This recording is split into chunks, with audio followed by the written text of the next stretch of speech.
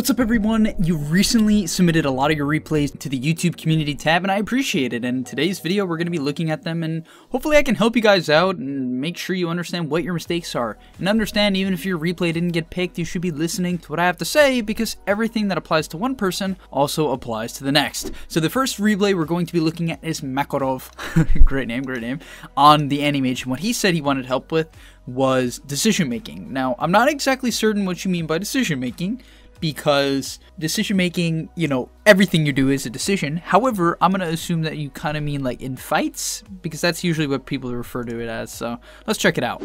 So the first thing I want to talk about is this decision you make here. So I'm just going to quickly give the sequence before. So you're laning top, it's around 11 minutes in, right? Your CS is pretty good. It's solid for, you know, any mage. Honestly, first off, I would recommend not picking this hero if you want to win MMR. It's very difficult to play, and I don't know. I think usually has a bad impact. But first things first, you get this kill bottom, which is great, right? Wonderful. However, what you do next, there's a major issue with it because it doesn't play for efficiency, and you have to be playing for efficiency. Otherwise, you should just not play this role, right? Because right now, you deny those creeps, whatever, but then you instantly TP top. Now, I understand why, right? There was a wave under the tower. However, Mars was TPing here, and you see that. Like, you see it. You can't tell me that you didn't see that. And you can yell this. You definitely saw it. And you ping him. You're like, hey man, get out of my lane. You can't do that. You can't do that. Don't be that guy. Like, that's just annoying. Like, I don't want to say what's wrong with you, but like, he deserves to nuke your wave. You saw him TPing in. Instead, you literally just got a kill bottom. Look what happens. There's just a free wave here. In fact, this could be even safer because you don't have to commit your TP. So you take this wave, right? And even this is a more efficient play. You take this wave, right? Then you take this camp. And then after you take this camp, then you TP top, right? Then you TP top. That's efficiency. Instead, you just let a wave go by. Now who's going to farm this? Your Lich? Or legitimately no one. That's the problem here. You ignore a free wave and grief your Mars, who's now dead because you force him into ganking because you stole his farm. Like, you legitimately just griefed your team hard. Now, next off here, the Sand King makes a pretty good play and he starts contesting you, right? And that's because you committed your TP so early, right? Instead, what you could have also done is, you know, you farm this, then you farm this camp, then you farm this camp, and then you sort of make your way towards mid, because mid is actually a really good place to farm. It gets left open a lot in these lower MMR games. This is around Archon, and it gets left open very consistently. So what you could do, instead of just walking top and getting contested, you could just blink towards mid, farm everything on the way, right? And then when you get to mid, you're like, hey, mid wave's here. Let me farm it. It's really safe. It's really, really safe 9 times out of 10. If I'm a support player, trust me guys, I'm also taking this. So this applies to you support players as well. All right, you could have pushed us in way before the clinks. And then after you push that in, you're like, hey, no one's bottom. And then because you're mid, you can choose bottom or top. But because you're top and you have no TP at the current moment, well, now you do because you spawn one, you get a bit stuck. And now you're getting run up by this Sand King. Because I noticed the reason why I went back to this was I was at the 19-minute mark and you only had like 100 CS, right? Or 111 or something like that. And I mean, part of it is an AM problem, but a lot of it's your decision making of not pushing in your current wave, right? You just ignore the current wave, and then you like ping people, oh, push in top. Why did you TP bottom before pushing in top? It doesn't make any logical sense. If you have the ability, right? If you are allowed to push in your wave in your lane for maximum efficiency, then jungle, right? Then jungle. Like here, this is fine and all, but once again, you TP'd bottom, so you get a bit trapped. Here, okay, you do go mid, but hopefully you see the problem with your TPs. You're just getting yourself stuck instead of just like farming towards mid or actually pushing the wave that you're currently in before it's even dangerous. So honestly, man, I'm just going to give you a couple tips for going up an MMR. You can take this to heart or you can be like, back off, dude. Like I'm going to do what I want. These are my tips because I really want to help you and I want to see you improve. Do not pick Animage, first off. If you want to make your life easier, pick a hero that actually, you know, either like Wraith King, Naga, or PL, heroes that actually farm fast if you're going to AFK farm, or pick a fighter like Void or Jug. Then, last but not least, also focus primarily on improving your timings. Your CS is pretty low for farming this much, right? It's pretty low. You're not really showing up the fights, correct? I think we both could agree. It's pretty low. You have major efficiency issues. You just blink past this camp for no reason. They're not going to kill you, right? Like, there is no threat for you. You have some efficiency issues, so before you worry about, like, what could I have done better, my decision making, because I don't know you, I don't want to, like, make false judgments, but I get the vibe, like, you're asking me about decision making, in a game where you ended 8-1 and lost. And usually the vibe I get when people send me these type of replays, because I've talked to a lot of people about a lot of replays, is like, hey man, like, look at this game. I crushed, my team still lost. Like, what am I even supposed to do? Well, the answer is actually, it's maybe not what I'm seeing, but it's what you're not seeing. Like, it's maybe not what you're doing necessarily in fights, but maybe what you're not doing. And I mean, here, obviously, like, if we had to talk about decision making, when you go into fights as AM, you should be checking mana, which I think you do a little bit here, but okay, you do, but then you decide to ult him anyway. And you didn't really blink on top of him, so obviously a bit of jump issues there, correct? Because you do have the blink cast range talent, so you should be, focusing on, hey, can I get on top of this guy? But then you, like, blink in between them, right? That's just a bad blink. If you're playing any mage, guys, just to talk about this hero, even though I don't want to talk about it that much, to be honest, at the current moment, because I don't think it's a good idea to play the hero if you, care about winning, you have to make sure your initial jump is on point. If your initial jump is not on point, and you're playing a hero like Anti-Mage or Storm, where they really have to commit on their first kill, you lose. You're done. The fight is not going to go well unless you're giga ahead. So here, you blinked in between two heroes. That's the worst possible place. Blink on one or the other. Choose one, right? Because then you would have gotten this kill, right? You would have gotten this Invoker kill. You'd be snowballing because he's pretty farmed, I think, right? He's level 15, relatively farmed. Yeah, pretty big. A lot of kills, 7-3. And that would have been huge. But you end up getting, what, neither of them? Okay, your team just straight up loses the fight. Exactly. And that's all I have to say. A couple of things you need to focus on as a player before I move on.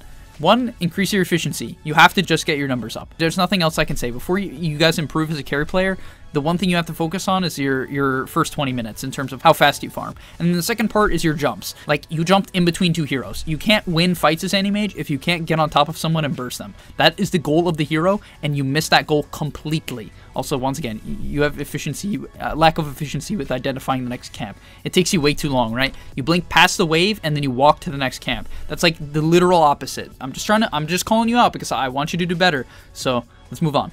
Next up, we have Deadly on the Templar Assassin, and you were asking, how can I be more effective on the map and things to do in the laning stage? Like, how can I be more active in the laning stage? And I would love to answer your question. However, I do have to point out that I was going through your profile, and I noticed that you won a battle cup under the name Dota Alchemy. I don't know, man. I'm just lost for words. I'm kidding, guys. I have nothing against Dota Alchemy. It's a joke. Relax, right? There's no beef.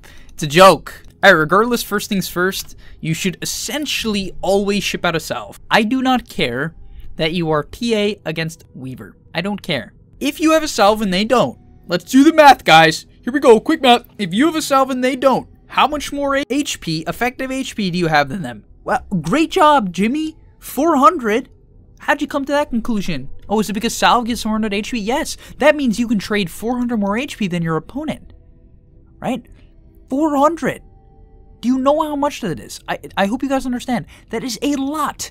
So you essentially, assuming this guy doesn't buy one either, which he doesn't, also he doesn't have a branch, meaning you could eat a tango and trade even harder, you can destroy him. If you buy a salve, even if you bought 2 salves and auto-attacked and focused on trading, especially when you hit your level 1, level 2 refraction, especially level 2 refraction, you would destroy him. You can destroy him. No, it looks like you have a good game anyway, because frankly you sent me a match where you went 25-1. Okay?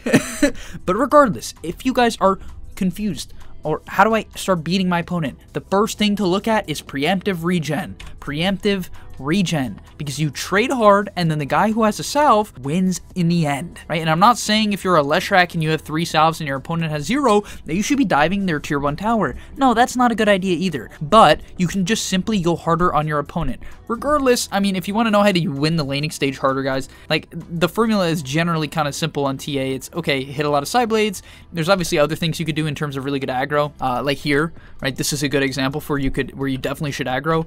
The creeps are on his high ground. This one is like fine and all, but once he starts repositioning, you should shift back onto your range creep. You could even get both the melee creeps onto your range creep, which would create a scenario for you to potentially deny it, and it would just give you a better angle, right? Trying to sideblade him when the creeps are like this is near impossible. So what you do is you pull it back, right? When he's standing here, you pull it back, aggro, pull it back, and then you can hit him on a diagonal. And that would be one way to really improve, but I mean, regardless, like, you see how he hits you here?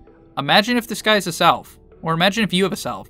Like, you kill him anyway because he's bad, but I just want to make it clear, right? Let's look at this. If my man Weaver has a salve, and he pops it right now, and he goes on you, do you think the trade is this bad for him? I mean, he shouldn't go on you anyway because you have level 2 refraction. It's just I mean, he's just bad. Also, he doesn't have bugs yet. If he took bugs level 2, maybe you'd have a chance. Regardless, guys, I'm telling you, you don't have to outplay your opponents if you buy better items than them.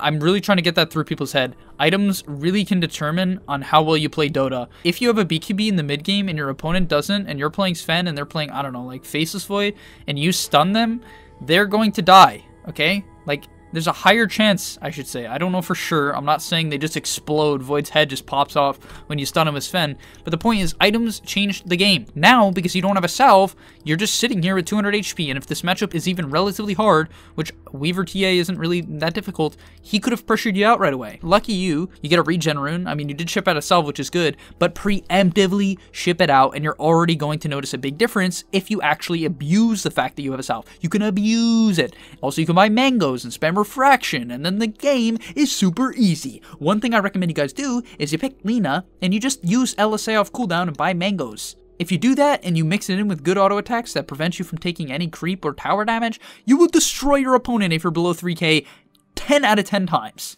Okay, I just want to mention a quick little thing about efficiency that you're lacking here. The key to efficiency is something I'm going to mention in a video, or did mention in the 5 rules of mid. When you are going for efficiency, the best thing to do the majority of the time is push out the lane, then jungle, because you should be looking at the map to judge this. You see where your wave is, how it's close to the lane? That means the other one is also close to the lane, so you should not go to the jungle right away, right? Because you're going to miss a lot of creeps, right? Now, Venge saps the XP. Oh, no, she doesn't. Right? But you missed, what, 2 creeps? You missed 2 creeps for no reason. You could have just killed the wolves after you pushed out this wave. And this is a good wave to push out because it's the 5-minute wave especially, right? It spawned at 5 minutes, this wave coming in, meaning that you can clear the wave, then you can clear the camp, and you won't block the respawn. So it's even more efficient, but you missed that opportunity to have a ton of efficiency. Instead, you kill that first, then you like miss a CS, and then you kill this, which is better.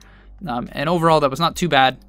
Like, your efficiency is generally good, but just a bit of a mishap you had earlier there, and I wanted to point it out because that could be the difference between you getting to the next rank or not. And yeah, I mean, in terms of having impact in the side lanes, you don't have to. Like, your TA, you really don't have to. You know what I mean? Like, what you're doing is fine. You just push wave, take camps, push wave, take camps. One thing you could consider is maybe trap stacking the Ancients. Wait, does that work anymore? I actually don't know.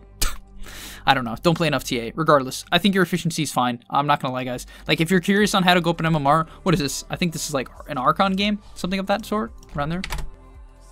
Legend. This is pretty good. Right? This is pretty good. Because you do go 25-1. And I want to make it clear, guys. Like, you win this game pretty convincingly. This is how you should win your games. This is what they need to look like.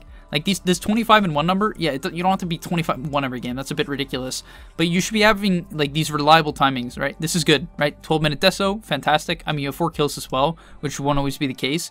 But 12 to 13-minute deso, really good blink timing, 15. Like, this is the optimal 15-minute blink deso. These are the timings you should focus on as a core player. And I'm not saying, like, you know, because you have to know how to get to the timings as well, which I'm hopefully explaining a bit, but I also don't really understand why you bought a meta. Bit weird. I kind of get it for, like, silences and such, but seems a bit meh to me.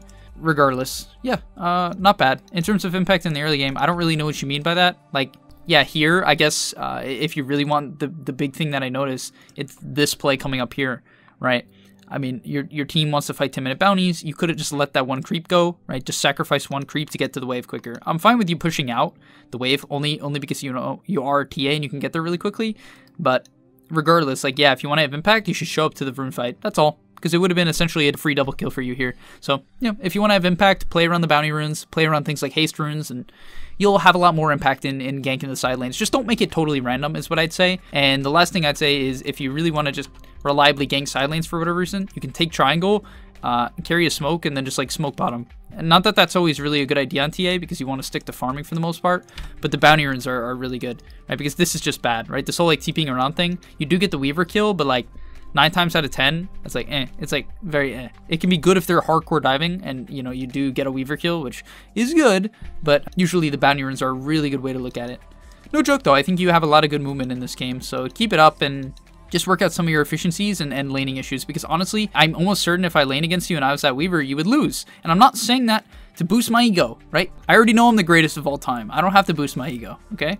I'm just saying that because if he played lane different and bought more regen than you, right? Or preemptively bought it, he would get ahead in terms of last hits and denies, and then the lane would be much harder, even though it is already a favorable matchup, I'm assuming. I can't say I've studied the Weaver TA matchup for years, but that would be my guess. All right, next up we have Dot, and shocker, guys, another stomp. Wow.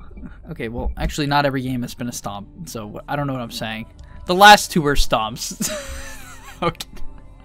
Disregard that. Regardless, we're gonna be watching Dot on the position 4 Lina. What do you want me to look at in here? What you said was early game and mid game. Also, when should you be stacking? Good question. I'm happy to give you my take on that because I also find that question to be a bit hard. Like, when you actually leave the lane and stack, you're running the notorious Sand King Lina lane that I feel like I bring up in more than half the videos. And let's see how you play that out. First things first. Okay, big issue I have here. You can't do this. You have to position yourself not to get hit by creeps. When you're blocking, you should let it go once you get to here. Just let it go. What happens is what happens at this point with the creep wave. You have to reposition to be standing here. Because the Ogre Magi is here, right? You are not supposed to be tanking the brunt of the Ogre Magi damage. You don't want to 1v1 him, correct? That would be big trash. So, you should be standing on the left. Instead, you're standing inside the creep wave. This is very bad. Very bad. Do not stand in the creep wave, because then you get mauled by the creep wave, and then you get hit by a bunch of spells, and now you're dead, okay? Why does this happen? As a position 4, when you are against the tri-lane, which you should have known because they fought you at the runes, right? You are playing on the left side of the lane. Left side. Your Sand King is the meat shield for you here. So, you have to act like he's the meat shield. You should never, even if this is a 2v2, you should be standing on the left, using Sand King as your meat shield. You are the DPS, not the damage soaker, right? Now, if you have to take some auto attacks occasionally, and you know your laning partner is some high DPS hero that is close to death, sure, sure. But more often than not, this is the worst thing you could possibly do. Aggro the creeps and go into melee range against Ogre Magi. That's like big L, fat L. Also, you have 90 gold coming back to the laning stage. You should buy an item, like buy a mango or buy another set of tangos, one or the other. Okay, you do. You buy a set of tangos. In terms of stacking, I'll just give my brief input on that. It's not really good to stack early. First things first. You don't want to stack like a minute or 2 minutes in, unless you're position 5 or you're a 4 and your offlaner really doesn't need your help and you threaten no kills. You really don't want to stack in this lane unless you're very confident it's going to give your Sand King like an early level 3 that you guys can get a kill with and he doesn't need your help during it, right? So like maybe right now if you were level 2 or like close to level 2 and he's close to level 3-ish or like level 2, high level 2, mid level 2, you could back off into the jungle and argue, you know, getting some stacks off, right? Because then when you come back, he'll hit this big spike where Sandstorm goes up by more than double, right? Nice bug. Sandstorm goes up by more than double, so it'd be a really good time, right? That's a big advantage, playing around those sort of level spikes. Like here, maybe you could go for a stack. Maybe. But honestly, I could just see you guys going on dry right now. In fact, you should. I guess Sand King's going for some wrap. Also, you don't need to preemptive stun in this lane if you're even relatively committing for a kill. You should be using random stuns. But, you could have gone on draw there, right? Like that whole time. I frankly don't know why you didn't. You're both level 2. It's a good spike. I don't even think Ogre Magi is a sentry, so Sand King's basically invincible. It'd just be a lot of damage when she was standing right here. That's all. You don't even have to kill her, because if you overcommit to her then, the Ogre Magi will walk up to you, ignite, hit you with an Orb of Venom, your movement speed will drop to like 0, and you'll take a lot of damage. But if you just did like 200, 300 damage to her, huge win. Even if she has a salve, which she doesn't have tangos. Oh my god. Oh my god. What? She doesn't have tangos? She doesn't have tangos? Guys, she doesn't have tangos. And you didn't stun her there. I mean, like, if you hit her once, it's permanent damage. It's like a tier 3 tower. It's permanent. Unless they have a treant. It's permanent. So just, you guys need to be hitting her. It's that simple. And now here, once again, your positioning is just way off. It's just way off. It doesn't make any logical sense. And I'm saying that to help you. You don't need to be on the right side of the lane. Don't go on the side where Ogre Magi is. He's trying to beat you up. He wants some of that. You know? Ogre Magi needs some... He's hungry. He wants some cake. Don't give it to him. Play on the left. Play with your Sand King. Go on her. Just go. Even though Sand King's spike is, like, for killing is typically more so level 3, she has no regen. She has no regen. Like, look. How hard was that? And you led with stun. I don't even know why. Like, you don't need to leave a stun. Sand King could leave a stun. His is easy to hit. Yours is not as easy. It's actually pretty easy, but it's not as easy. Just go. Like, not gonna lie, guys, you have to learn how to win lane by taking advantage of regen. I've said it in the last 2 replays, it applies to every lane. If you have a regen advantage, you can hit your opponent more than they can hit you. It's really simple, and pros, if they lane against you and saw this, you would get obliterated. Obliterated. Now here, I'm okay with your aggression because you realize that the Drow has nothing, but once again, like, you should be playing more so around your Sand King, and letting your Sand King take the damage, right? You should not be going in front of him this much. It's going to end up working out and all, but, like, that's so unbelievably unnecessary. Like, these trades shouldn't even be close, and I'm just being frank. Just being frank, you know? I'm hiding in the attic. Alright, next thing. I don't have any issue with you placing this ward, but you obviously took a bit long to get the banner runes. Not optimal. And then you're queuing up an Aether Lens, but you don't have boots yet. I hope you don't actually do this. I do hope you buy boots. Oh, you just... Okay, that was dangerous. Yikes, okay. That was a very early salve. You could have eaten a tango, but that's okay. Not optimal, once again. Yes, you really need to buy boots. You need boots. I don't know what else to say. Like, I don't know how you have an impact on Lina if you can't position properly. Like, it's funny because you would have gotten this kill without having to tank the tower for 18 seconds and casting 2 spells if you had boots, right? You want to know why? Because you would be in right-click range right now. So you wouldn't have to tank 400 HP for no reason. And I don't know if that comes into play later on, but more often than not, it does. Right? We'll have to see, obviously. But, oh, you're tanking it again. Okay. Regardless, man, hopefully you can see the issues with your positioning. If there's one thing I'd fix with you, it would definitely be your early positioning and ability to just kind of commit for kills with your teammates. Gotta coordinate and be like, hey, Drow has no regen. Drow is also a hero that hates getting gone on. Just go. Just go. Okay, and last but certainly not least, we're going to be looking at a safe lane PL game. And I want to add on PL because I think he's a really good pup hero that people can excel at if they stick to the formula. So, what is the formula? Well, first things first, you should have 10 more CS by now. I'm going to make your life simple, bro. You started the game with a mango, right? We're going to go back. We're going to go back. Don't buy the mango. And you may be like, Speed, no, I need the mango. How am I supposed to spirit lens my enemies? Well, the answer is really, really simple. Stop spirit lensing your enemies. Like, let's look at this laning stage. I want you to tell me the impact your spears have in this laning stage. At least your first one. Let's look at it.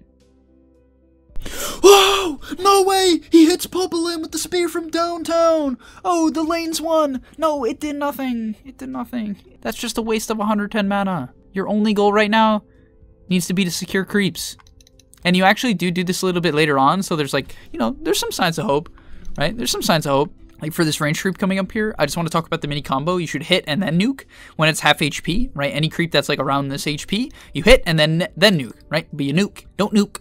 Gotta hit, then nuke, right? Also, the reason why you shouldn't buy the mango is so you can buy the Quelling Blade right away from the side shop after the banner rune spawn, right? It would have allowed you to do that this game and you'd miss less CS. Because frankly, brother, you asked in the comment, what was that? What I could do better in the future.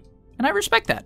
I think that's a great mentality. What you can do better in the future, I'm being frank with you. You have to make this number. This number has to be 25 when the clock hits 5, right? Because if we skip ahead, as we saw earlier, you don't hit 25 until, wait for it, it's coming, 7:30.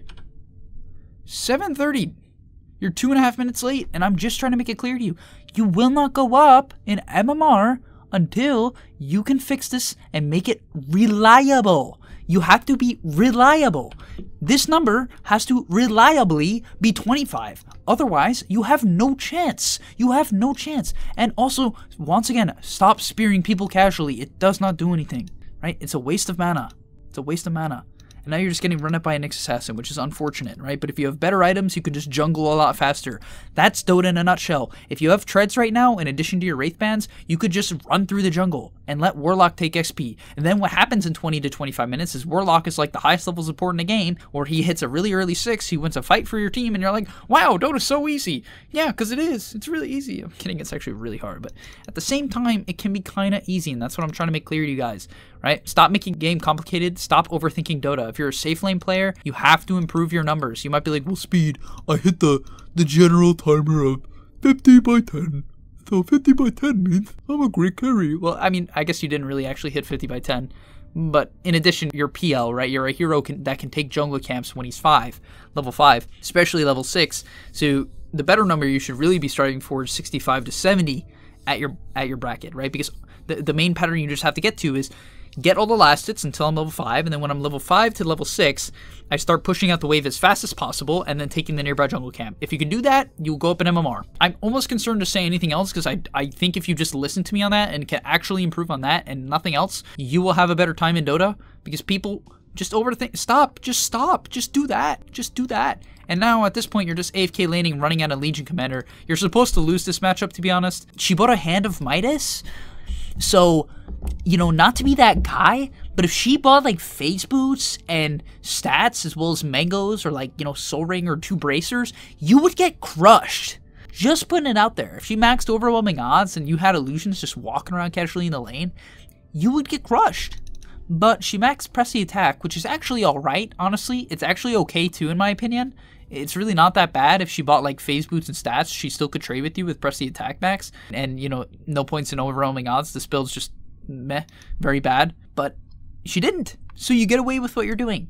The problem with what you're doing is you're chasing a hero that, realistically, if this is a higher MMR match, should be chasing you. It's reversed because you're not actually doing what you should be doing. Which might sound weird. It's like, well, shouldn't I run at them if they're mad at me? Kind of, but if you're a safe lane hero, you should be more so focused on hitting your timings rather than shutting down your opponent 9 times out of 10. If you are playing PL, Naga, Wraith King, Alk, one of those farming heroes, if you want to run at your opponent, pick Slark, Void, or Jug, one of those type of heroes. That's the separation. Hopefully you guys enjoyed this video of reviewing your replays. If you didn't get in, I'm very sorry. We'll be doing a guest rank soon, so try your luck again. Once again, I picked these at random, right? Like, I just pick a replay, okay? Maybe there's some bias in there, not gonna lie, but it's not like I know you, right? Blah might be my cousin, and the last replay might have been my brother, but, you know, you're not supposed to know that. Regardless, thanks for watching. If you enjoyed, please do like and subscribe, and if you want to see the channel grow, yeah, do those things. And peace. Are you tired of being hard stuck at your rank? Over at GameLeap.com, we have a library of hundreds of guides authored by pro players and coaches covering literally every aspect of Dota. Whether you're looking to master a new hero or role, or just polish up your existing skills, GameLeap is the proven place for competitive gamers to hone their craft and unlock their secret potential. Hit the link on screen right now, to take advantage of our special offer for a 25% discount, guys. 25%, and start your journey today.